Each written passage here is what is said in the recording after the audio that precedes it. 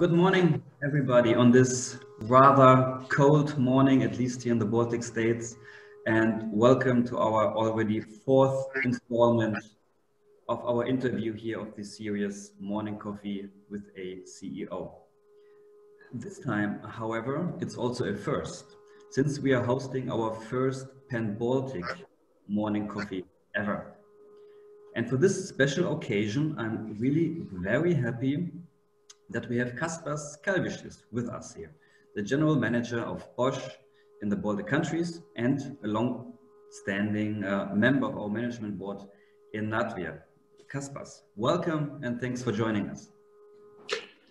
Yeah, thank you, Dominic. And a very good morning to everybody. I'm really very positively surprised, and I'm actually a little bit nervous because of such a high number of participants. I didn't expect that, to be honest. But thank you for your interest and trust. And I do hope that it will be at least not too boring for all of you who decided to take part. And we should be clear that there are two most important things for all of us, which is health, especially nowadays, and time. And if you decided to spend half an hour together with me and Dominic, so thank you for this trust. Looking forward for a good discussion. We will have this, and I'm pretty sure it won't be boring. I'm certain of that. And now we have also already over 50 participants, so that's very good. So, but before we start, I would like to shortly introduce you, Kaspars, because there's actually a lot to talk about. And with Kaspars, as you will see, we have a lot of interesting topics to cover. So, as you probably know, since I mentioned it already, Kaspars is a member of our AHK board and also our president in Latvia, for which we are very grateful. What you might not know about him is that he is a Latvian with an Estonian great-grandmother and a Lithuanian family name. Kaspars has worked for Bosch since 1999 and is currently responsible for the Bosch companies in the Baltic States and also the business units in Belarus and Kaliningrad. He told me also before our interview that for him, trust and respect to other people is very important to him, and that he has a rather large family with 3 children and a Labrador. Kaspars, he told me, likes to spend time outside in the nature with his family, and especially at the Baltic Sea, where he sometimes even goes into the water in the middle of the winter. So Kaspars, have you been in the water this winter already? This is something what everybody should decide by his or her own, whether to try it or not. But I would recommend at least once to try to go and swim in winter. Maybe not to start with Baltic Sea, because there can be waves and this could be a little bit challenging, but this is definitely a very special experience. And yes, some 2 weeks ago, last time, this is when I went to swim. Wow. It's not a swimming, it's rather a short moment in water, but this brings some very special emotions afterwards. I can imagine, Okay, Kaspars, let's start with your cultural experience. Since you and Bosch, like we at the Chamber, are steering your business in all 3 Baltic countries with a German mother company. So, Kaspars, what is your experience regarding the differences, let's say, between the Baltic states among each other on the one hand, and on the other hand, also in comparison with Germany? So what are the biggest differences, let's say, between the countries, and also how are you dealing with those differences when it comes to common challenges, or let's say, I don't know, local interpretations of certain questions in your everyday work? It's somehow very clear question, although it's very, very complex. And one could expect now the one part of my answer, like, there are somebody in Baltics who are considered to be slow or very fast, contrary, and stuff like that. But to be honest, I don't like such simple answers to such an important question. And basically, I strongly believe that there are only 2 things which we all as human beings have in common. And these are very simple things. So all of us, doesn't matter whether in the Baltics, in Germany, or in Americas, we all want to be happy and we all want to avoid suffering. This is the very basic, which is really true for everybody on this planet. But everything else, it's getting more and more complex, because then we have to consider cultural background, education, family, age, gender, etc., etc. So it's very dangerous, I would say, to put people, to label people and make very simple stereotypes. Yeah, even though a lot of scientists are doing that. For example, the very quite famous Lewis cultural model, Dr. Lewis cultural model, which puts, for example, Lithuanians more together with Polish and French people according to the cultural types. On the other hand, Estonians and Latvians more closer to German people, Swedes and Finns. But again, it's still too simple, yeah. And in each and every country and culture and nation, you can find very different people. There can be completely different people having the same nationality. And I think that the most important thing is that we really look on particular person, on the characteristics of this person, of the potential of the particular person, and then work together. Obviously, we here in the Baltics, we have shared a lot of common history, yeah. Whether it is Estonia and Latvia being part of Livonia in medieval ages, or then all three Baltic countries being part of Soviet Union some 70 years ago, and then regaining independence again, common thing of all three Baltic countries. But still, I would say, yes, we have a lot of common and we can understand each other, but at the same time, we are also different, and we have to accept this and consider this. Yeah. You ask regarding the relationships to Germany and possibility to understand Germans. And again, for example, in Estonia, I have heard from German persons that Estonians are even more Germans than Germans themselves, yeah? Which shows that they are, yeah, again, a cliche, a very, very precise, and they observe the time and so on. I think we here in the Baltics, we can understand very good the German culture, the German people, but we can also, so to say, translate it in relationships to other nations. For example, the people in Russia or Belarus, yeah, and really to put different cultures together. So I think we here in the Baltics, we are rather flexible and open, and this is also one of our benefits which we can and shall use in our everyday life. Does this answer your question? Yes, very much so. Thank you. I think also from your answer, what becomes obvious that because it was a very considerate answer, and it was obvious that you don't like to talk in cliches, and I think this also reflects in the culture of the Baltics.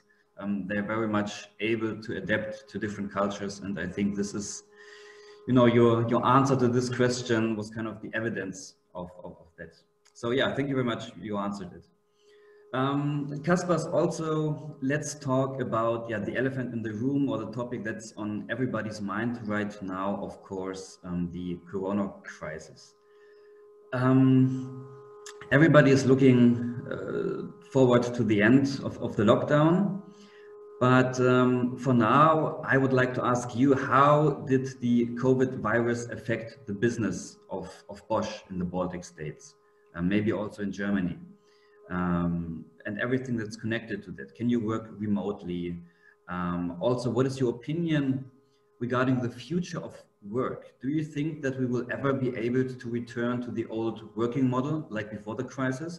And I do not mean in terms of that we will never get off the virus, but I mean in terms of will we ever be able to get back to the old working model in our heads? Very important question. Thanks, Dominic. And but before I start to make some comments on that, do everybody have a cup of good coffee? Because I do. I really like latte macchiato, and yeah, I enjoy that. I hope you do as well. Yeah, COVID-19, it's definitely a very big challenge for all of us. I just recently heard that one sophisticated mathematician in England calculated that if we put all the, so to say, particles of this virus in one place, this would be not more than small can of Coca-Cola, and such a small amount could really change the world, as we see. Yeah. But let's go step by step. And regarding the business development, I would like to be very open and fair here. So in the spring, when it started and when we got the first wave, it was really very unclear how the situation will develop. And actually the expectations regarding the business development were not very positive. So we were very cautious. We introduced a lot of different measures, but as it was said by our top manager, Mr. Denner, so who is the head of Bosch Group, we have to safeguard our business, but our very top priority is the health and security of associates. And this we followed throughout the crisis of COVID-19. So number one priority, top priority was health and safety of all our associates, our employees. And we managed it quite well, globally as well as here in the Baltics. We had few cases, obviously, but in all those cases, the infections were acquired externally. There were no more, so to say, widespread internal infection within the offices. The business figures in the spring, actually the forecasts were very grim, but the spring was brought very positive changes, and both on global level as well as here in the Baltics, actually we ended up much better than expected. Yeah, in the spring, it was still slightly below the, so to say, pre-COVID plans. Yeah, we didn't achieve them. In Baltics, actually, we did. We came very close to that. I would say we achieved that in the Baltics. Globally, we missed a little bit, but what is very important, we not only managed to really safeguard our personnel, our associates, but we managed to be profitable on global level as well as here in the Baltics. And this is really a great achievement where every time when I have the opportunity, I thank my colleagues and my associates here in the Baltic countries. So I also would like to take out few positive things in regards to this crisis. So not that the crisis and the virus per se is something positive, but it definitely speed up a lot different important things. For example, digitalization. Yeah, we really forced several important digital projects here in Bosch Baltics, and actually now we are launching, for example, new Bosch business portal for our customers. Yeah, this is also very much because of this crisis, and when we saw the need to be even more digital. And also the work from home, it was actually very much no other choice to do that and to shift working from home. Before that, we had a quite long discussions whether this can work or not before the COVID, yeah, because we also introduced it very slowly, step by step, giving some opportunity to work from home. Nowadays, actually, almost everybody works from home, and this is now even exception if somebody comes to the office, yeah, and it works well. And when it is not really working, and this is, I also have to admit, is if you need something like brainstorming or really creative teamwork, then it's challenging to do via online. But all the regular stuff, regular meetings, routine processes, this works very well. So I see no problem to have it online and doing remote working also in the future. And regarding the future, to be honest, I don't know. My expectation is that we will not be back where we were a year ago before the COVID-19. So the world will be different. So first of all, we don't know when exactly will we have, so to say, managed everything around the COVID-19. Yeah, now we have vaccination. We may have this herd immunity, but this will take time, and we don't know exactly how it will work out. It will get better, and the restrictions will be less than they are now. But still, it can be that some restrictions will stay in place. And yeah, then the very big question is what to do with offices, the way how we work. And I think this will be something in between complete, so to say, physical presence in the office as it used to be before COVID-19. But it won't be also the complete remote working. It will be something in the middle. And then obviously the big question is, yeah, what to do and what kind of offices do we need? Do we need a big offices? Do we need so to say, open space offices like it was a trend before COVID-19? Or do we need separate rooms to be more safe? So these are open questions which we are now considering. But yeah, I think we will work much more remotely, and we will also in the future be much more digital than we used to be a year ago. Mm-hmm. Okay, thank you very much, Kaspars. There are a lot of questions also from my side regarding this topic, but since we are trying to cover a broad spectrum of different topics, I would like to go to the next question. Also, I would shortly like to mention that we now already have 64 participants, and I would like to remind everybody that if you have some questions from your side, please do not hesitate and post them here in the chat. Then I can read them to Kaspars, or if you would like, you can even ask the questions directly to Kaspars. But let's continue with the next question, Kaspars. And I always like to touch upon yeah, leadership style and social corporate responsibility with my interview partners. And I know that Bosch is very strong in the field of social corporate responsibility. Even as you told me before, that Bosch belongs with 92% to the Robert Bosch Stiftung, which is a charitable foundation, and is not a joint stock company, which is rather unusual for a company that big and successful. So what kind of social benefits does Bosch offer to its employees here in the Baltic states? I know that everybody has the right to be released from work 1 day per year in order to do charity work, which I find very fascinating actually. So can you tell us a little bit about this and maybe what other benefits you offer for your associates? Yeah, and again, good point, an important question, and actually maybe this is one of the reasons why I'm still with Bosch.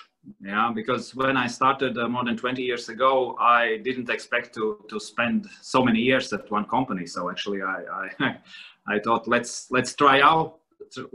Let's see how this big German company works. What can I learn there, and then maybe look for something other. But I like to be with Bosch, and one of the reasons is really the whole structure of the company, which, as you mentioned, is quite unique, and sometimes people from outside, they don't understand how it can work, because the biggest shareholder, although there are no real shares, we are not a stock listed company, the biggest shareholder is charity foundation with no rights to say how to do business. It's somehow strange, isn't it? Yeah, but it is so, and it's working well, and Bosch, with its slogan "Invented for Life," is bringing a lot of really useful things and innovations.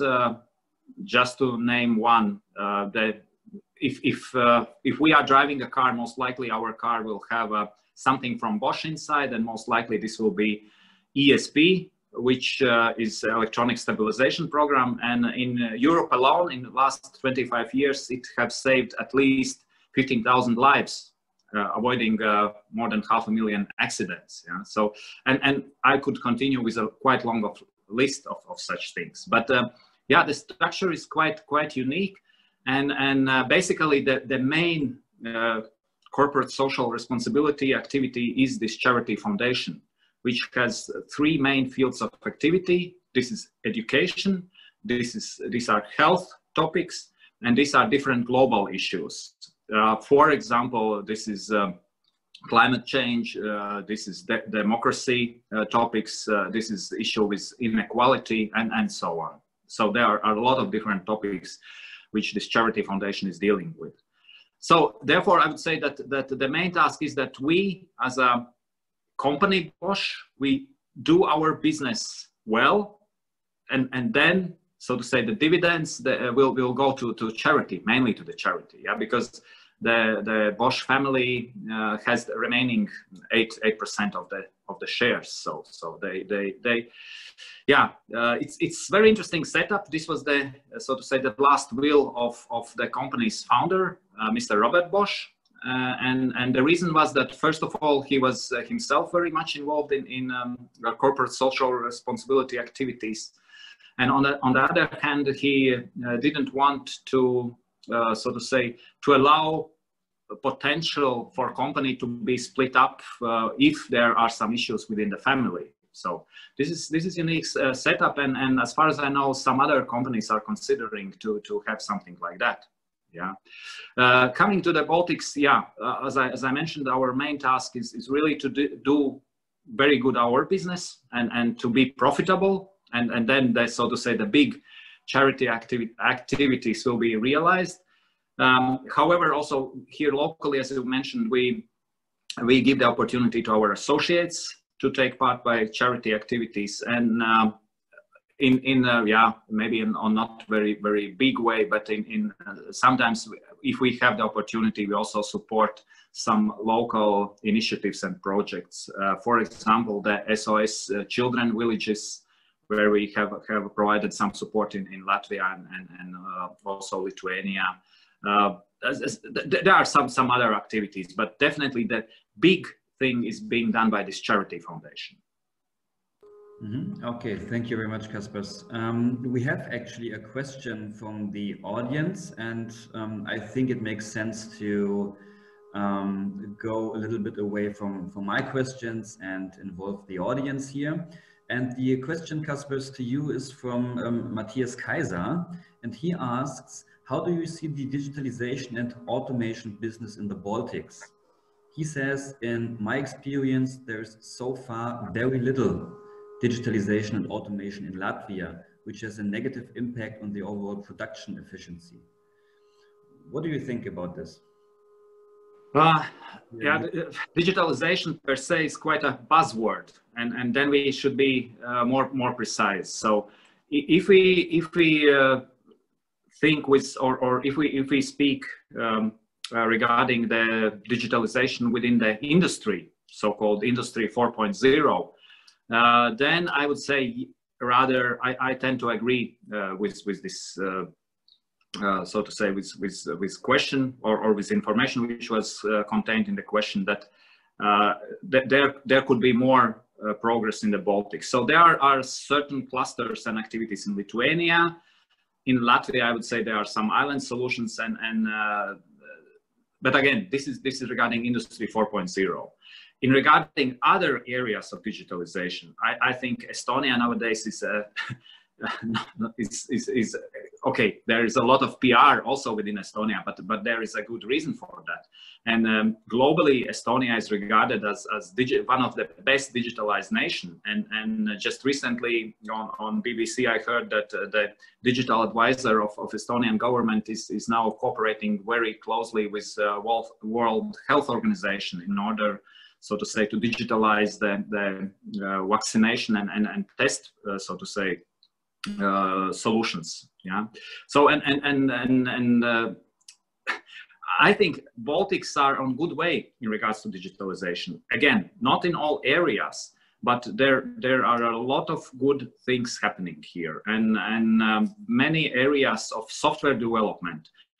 I think we are quite advanced, and a lot of big companies have put the software development centers and here, and this is true for all three Baltic countries. So therefore, I would say it's not perfect, but there are many areas where Baltics are quite good in regards to digitalization.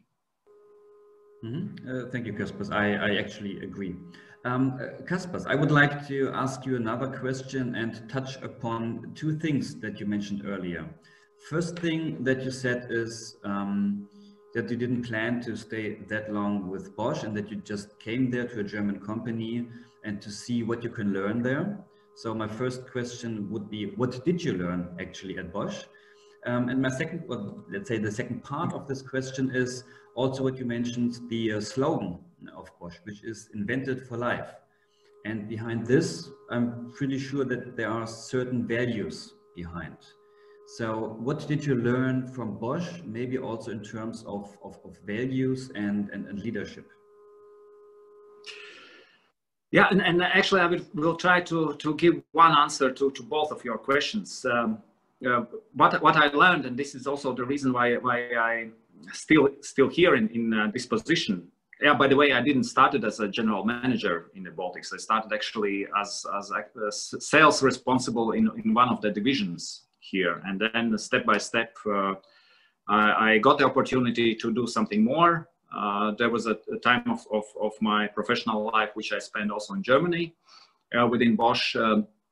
I came back, so when I got even more responsibilities, and I really enjoyed that. So what I learned is really to be responsible for more and bigger things, and yeah, if somebody would have told me then those 20 years ago that I will do that in 10 or 15 years, I wouldn't believe that, yeah, because this was just after the university, and yeah, I really was not thinking about such big things, but I'm happy about that. And as I said, one of the main reasons is the values, which very well corresponds with my internal or yeah, my personal values in life. And this is trust and openness. This is fairness. This is initiative and responsibility. Yeah. This is legality. Yeah. And this is diversity in wider meaning of this word, and this is what we started our discussion with. So in regards really to accepting different cultures, different people, yeah, having understanding of different opinions, yeah, and all those things, and these things which I mentioned, these are actually written down Bosch values, which corresponds very much with myself. So yeah, this is perhaps one of the main reasons why I'm still here. Mm-hmm. That's another proof how the values and how the corporate culture of a company can be, if not then one of the most important factors how to retain its key personnel. So thank you, Kaspars. Well, the 30 minutes already over. Basically, it's very short, but this is the format of this series. We would like to keep it short and to the point. But since we started a little bit later, I think we have time for one more question, maybe from the audience. So I would like to ask the audience, is there another question maybe that you also would like to post or ask directly to Kaspars? If not, then Kaspars, I have one last question for you. I know that Bosch also was one of the first companies to be CO2 neutral. What about this? How do you assess this? What did you do in order to achieve it, and what are your maybe future plans regarding this topic? Yeah, very simple. This is also regarding the corporate social responsibility, because if we calculate just purely today financially, this maybe wouldn't be so profitable. But yeah, Bosch is the first, and I would really like to stress this word, the first such scale industrial company which is completely CO2 neutral since 2020. So Bosch managed that. If we go into the details, so there was long work done before this was realized. But yeah, this is the fact, and now Bosch is even helping other companies to achieve that. And even Bosch established a special consultancy structure in order to support further internal activities as well as the external customers in regard to CO2 neutrality. And there are four main activities. So first and foremost, this is energy efficiency. This is buying only green energy whenever it's possible. This is developing own green energy generation, as well as investing or having long-term agreements with new investments in green energy. And for the small rest, which is where we unavoidably still emit some CO2, we do compensation measures, certified compensation measures. So yeah, globally Bosch is CO2 neutral since last year. Awesome. I think this is very impressive as the first company of this size to be CO2 neutral.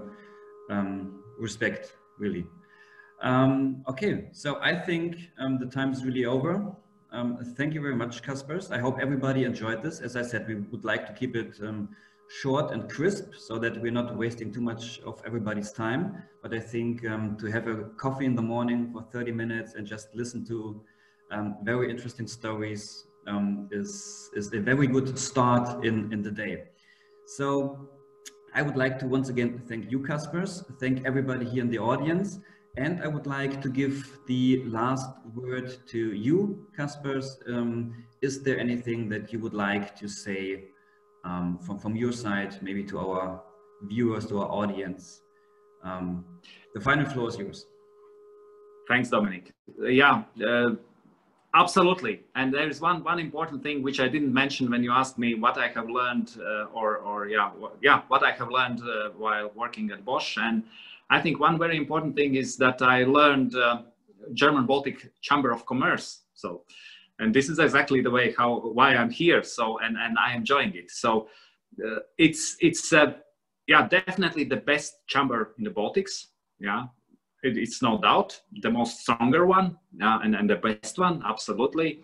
And I'm really happy that we have so many friends, participants, colleagues, and I really appreciate also what our chamber has done during this COVID-19 crisis. And I'm definitely convinced that also for the future, for all the members, this is a very good platform to exchange with each other, to use all the benefits and opportunities and really to grow the business together with the chamber. So yeah, this is one thing which I would wish to the chamber and to all the members. So to have a successful year, successful business, but most important, stay healthy, both physically and mentally healthy. Yeah, because we are all tired from the restrictions, from only looking into the screens, and yeah, my personal wish is to see a lot of you also physically soon.